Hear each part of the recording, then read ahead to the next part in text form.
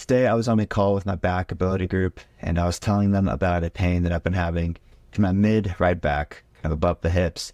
And it's something that I've had just throughout my whole back pain journey.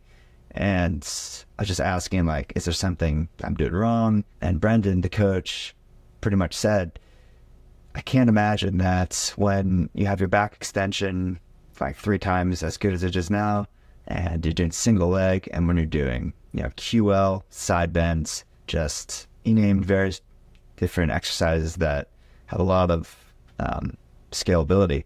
And he said, when you got this dialed, I can't imagine that you're still going to be having this kind of mid back pain that you've been having.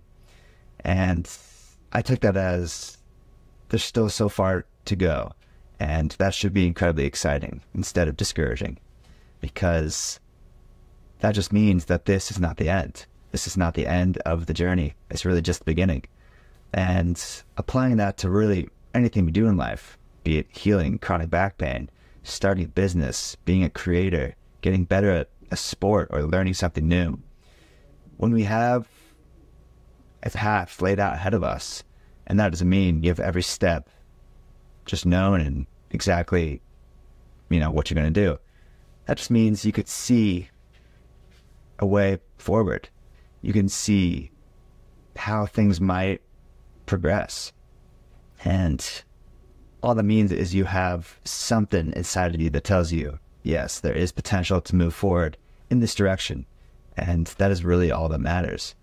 And I think just the overall message here is that we can see things as, there's so much left to do. There's such a far way to go.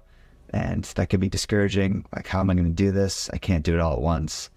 Or I know there's so much further that I could go at this. There's so much that I could get better at, improve upon. That should be incredibly exciting. And then this is, in fact, the most exciting part of the journey. When you know that there is a road ahead, you don't know how it looks, but you're kind of in the trenches, and you're deep in your feelings, your emotions, your thoughts. And you'll do whatever it takes to push on. It's the most exciting time. It's a beautiful time, because we are human beings and we live life day to day. We can't do everything at once. I can't get better at each of those movements the next week. All I could do is show up at the gym every day and give my best effort. And slowly over time, things in the body will start connecting. Some things will loosen up. Some things will kind of fade away. And I imagine that pain will be gone. And that just tells me that future really is limitless. When we want to be the student, when we want to improve, then that's all you need. That is the recipe. So it should be exciting knowing that there's still so far to go.